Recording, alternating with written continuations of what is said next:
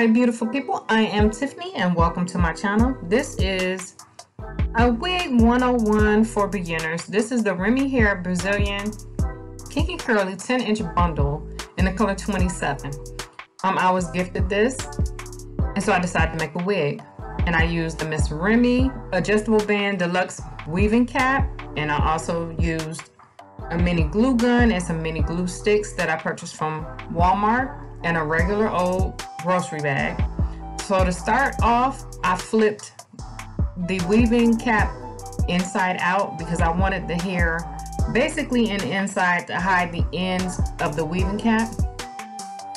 So right now what you're seeing is the weaving cap inside out, and I went ahead and went all the way around in a circle and made sure that I had enough glue. And when you're hot gluing, guys, do a little bit at a time because that glue will dry up quickly. So then I flipped it to the right side, as you can see, so the hair is in the inside, and I started on the outside. And like I said, I take my time, I do a little bit at a time and make sure that I'm putting it on the way I want it.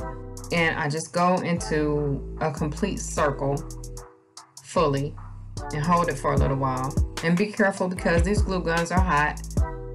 This is not difficult, ladies. If you want to make your own wig, this is beginner friendly. This wig cap had bands. I don't know if you can see them. They're adjustable straps, so I went over those, and I didn't want to glue those down, so that's why there's such a big gap right there. But by the time you get done putting all this hair on, it will cover it up. You will not be able to see that.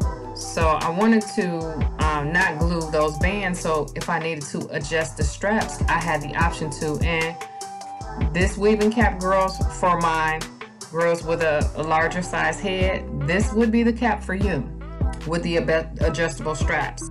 And I also suggest that you go in and make sure you loosen the straps, and when you are doing the cap, make sure that you're on a wig head that is the same size or bigger than your head, preferably the same size. So I went around in a circle the whole way around, and now I've gotten to the top of the wig cap, and I'm just going to go in a circle and continue that until I get into a smaller circle, and just taking my time.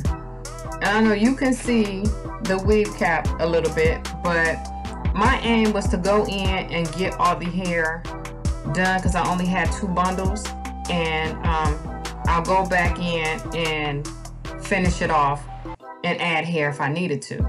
So this is the very top of the weave cap, and I just went in with the hot glue, took a little piece that I thought was about the size of the hole that I had, rolled it together, put the glue in the middle of the hole, pressed it in, held it for a little while. Just if I was making a regular wig with hair glue, I would do the same thing. And I just pushed it in. I didn't want to flatten it out because I usually would flatten it out with my flat irons, but I wanted this hair to stick up.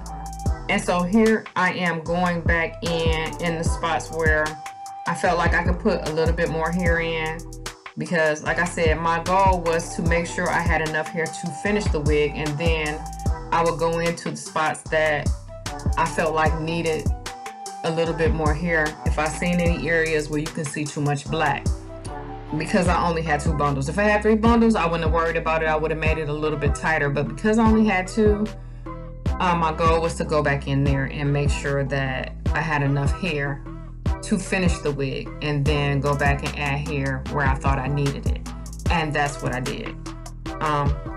Overall, I really like the hair, guys. The kinks and the curls were super pretty. It actually kind of mimics my real hair. I think it's more like a 3C4A texture.